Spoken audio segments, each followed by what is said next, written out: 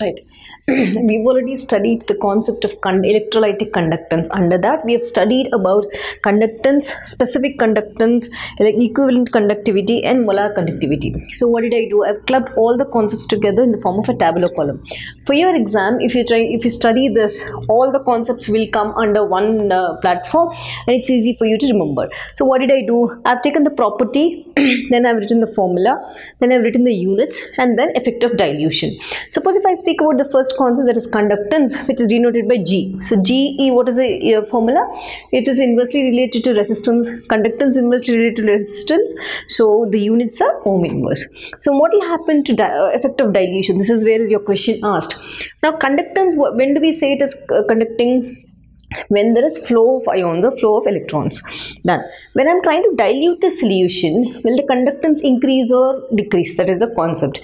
So obviously it increases. Why? Because when dilution increases, you are trying to dilute more and more. Concentration is, the number of ions come closer together. When you're diluting it, the number of ions or the movement of ions is more. When the movement of ions is more, automatically conductance increases. Done. Now next, specific conductance or conductivity. This is a formula which you have already learned, and these are the units which we have already learned. And dilution, let's see. Why does it decrease? Okay, I said specific conductance decreases as the number of ions, okay, with dilution. When I'm trying to dilute it, right, the specific conductance decreases. Why? Then see, what did we say? Specific conductance is something where you're relating to a distance of electrodes is 1 centimeter and the area of cross section is 1 centimeter cube. That is what you have studied.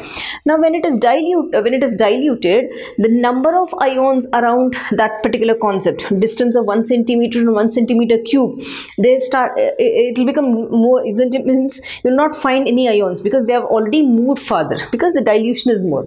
Come back, specific conductance decreases because the number of ions per centimeter cube also decreases. That particular area also decreases.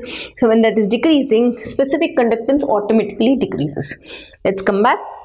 Equivalent conductance. So equivalent conductance and molar conductivity, I have already given this formula. Check the earlier video. Units also I've written. I think in that video maybe I've written -2, right? Please check. It is centimeter square only, right? Please correct that mistake there. Done. And now dilution. So whether it is equivalent conductance, what do we say? The number of the equivalent conductance is equal to the conductance into that number of gram equivalent weights. That is normality. I said it increases with dilution because when you are trying to dilute it, why is it increasing? Due to large increase in volume, right? You're increasing the number of ions, or when you're diluting, number of ions are increasing. When the number of ions is increasing, volume is also increasing. When the volume is increasing, this concept also increases, isn't it?